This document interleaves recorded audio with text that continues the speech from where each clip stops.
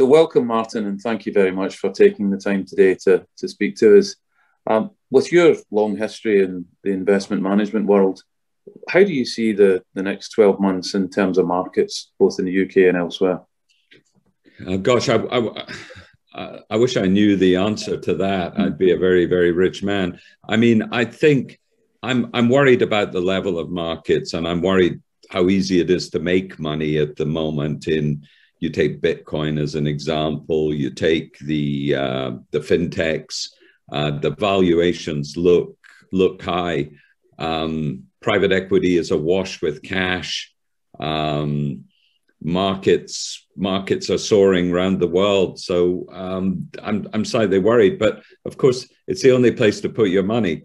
You can obviously have property, but it's an illiquid asset, as you know, and even with sort of conservative leverage in property, you can get a sort of 5 to 8% yield on prime. So property is still attractive. Bonds, very difficult to make money. I mean, the only people that own bonds are really pension funds and people that need to own them for matching purposes. So there's an interesting statistic that the world's wealthy don't own any bonds, and they tend to be overweight equities, property.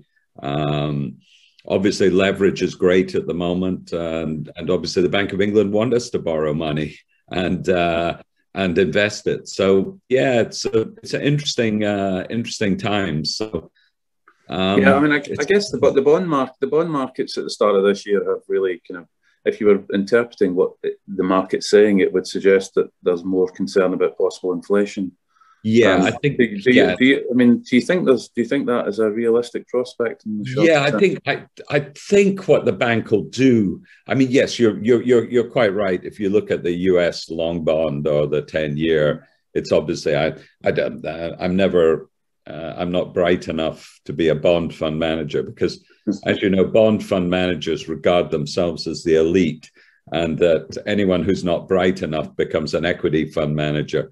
So, I mean, but roughly, I would say they've probably gone from 80 basis points to 120 in terms of the yield, which does signify people are worried about inflation at the longer end. But certainly interest rates will remain low at the short end.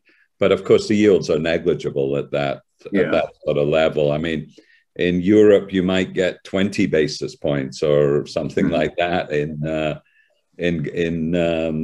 investment grade. So, I mean, I don't think you or I would ever have thought that yields would ever get to these sort of levels.